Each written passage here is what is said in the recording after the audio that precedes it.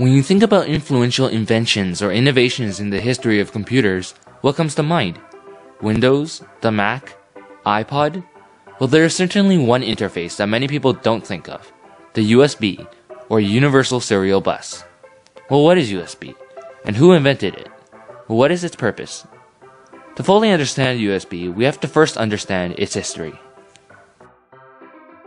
Back in the early 1990s, when USB was unexistent, setting up devices to a computer was a pain in the... People had to deal with several types of cables, most of which were not interchangeable and had inadequate capabilities. Even to connect a few common devices, such as a monitor, printer, mouse, keyboard, and speakers, took 5 different cables. Normal computers had only 2 serial ports, and a parallel port which was slow and often had to accommodate for far more than it could handle. It was simply a big hassle. So, the 7 big computer and technology companies at the time, Compaq, DEC, IBM, Intel, Microsoft, NEC, and Nortel, came together to create a connection interface that was universal, fast, and could be used for a multitude of purposes. Within a year of development, the Universal Serial Bus version 1.0 was released. This newborn design had many good things standing for it. It could be used for multiple functions, it had plug-and-play and hot-swapping capability, and it also had fast data transfer rates. Lastly, it was available on most new computers. But what was most important was that it brought connecting devices to a whole new level of simple. You connect a USB plug to your computer, and in most cases, that's all there is to it. If the computer doesn't recognize the device, it'll ask to install a driver for it. So how does this technology work? Inside your standard USB 2.0 cable are 4 wires, one for upstream data, one for downstream data, one for power, and one ground. USB allows transference of simultaneous upstream and downstream data packets between the host and the device, meanwhile providing 5 volts of power. The architecture of a USB system is a special one. It includes the host, such as a PC, television, or gaming console, the USB device, and the USB cable that connects the two. The relationship between the host and the device is called a master-slave connection. The PC, or the host, is the master and decides what happens, and the slave, or the device, listens. The host has 2 types of responsibilities, hardware and software. Hardware responsibilities include detecting USB connections and disconnections, providing electrical power to the connected devices, and controlling the transfer of data between the host and the device. Software responsibilities include handling the USB devices and their connectivity, configuring the USB devices, running the device's drivers, and managing power levels and bandwidth.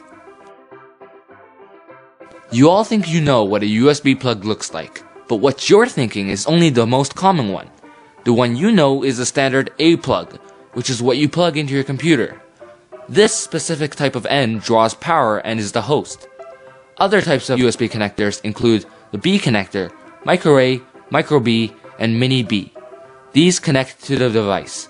They do not draw power, nor do they have the power to send instructions. Stop and think for a second. Have you ever seen a USB cable which both ends had an A connector?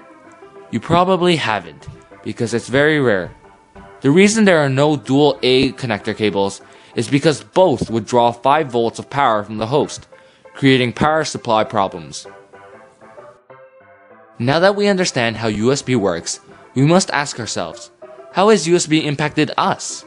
It may seem simple, but in reality there are more answers than just the obvious. Let us start with the positive side. Evidently, USB has nearly completely taken over as the status quo for peripheral connections due to its increased accessibility for hundreds of devices. If the average person was instructed to connect a keyboard to the purple 6-pin mini DNI port, a mouse to the green PS2 port, a PDA to a serial port, and a printer to a parallel port, he'd be left completely confused only to ask for a repetition of the instructions. The thing with USB is, you don't have to be a tech wizard to know how to use it. It has become basic computer knowledge to know about USB. One standard connection connects all your devices. We've all seen and recognized this infamous logo. We know it just as well as the Apple logo or the Nike logo. The USB Trident logo is branded on every single one of the 10 billion plus USB compatible devices sold on this planet. That's right, more than 10 billion. Well, if the USB really has become a universal standard, what kind of devices use it? What better way to emphasize my point than to list a whole bunch of them? Mice, keyboards, cell phones, tablets, desktops, laptops, speakers, mass storage devices, printers, monitors, scanners, wireless network sticks, joysticks, webcams, digital cameras, modems, and network connections. I'm not finished. Slipper heaters, heated gloves, vibrators, eye massagers, massage balls, dog tags, humidifiers, and even a grill? This list just goes to show you how versatile and ubiquitous USB really is. iPods and iPhones. The average iPhone or Mac owner owns at least 10 devices in their homes that use USB as a medium of connection. In fact, all Apple products themselves use USB.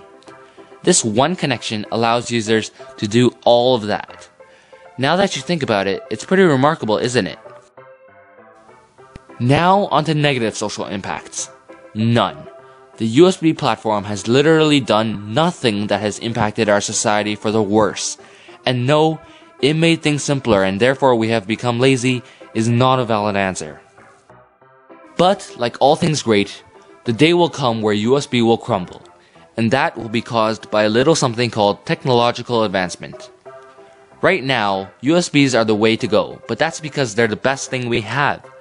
With wireless technology blooming and growing all around the world, it won't be long before all devices become wireless. Wireless printing, wireless monitors, wireless everything. And that most certainly will be the successor to our precious USB.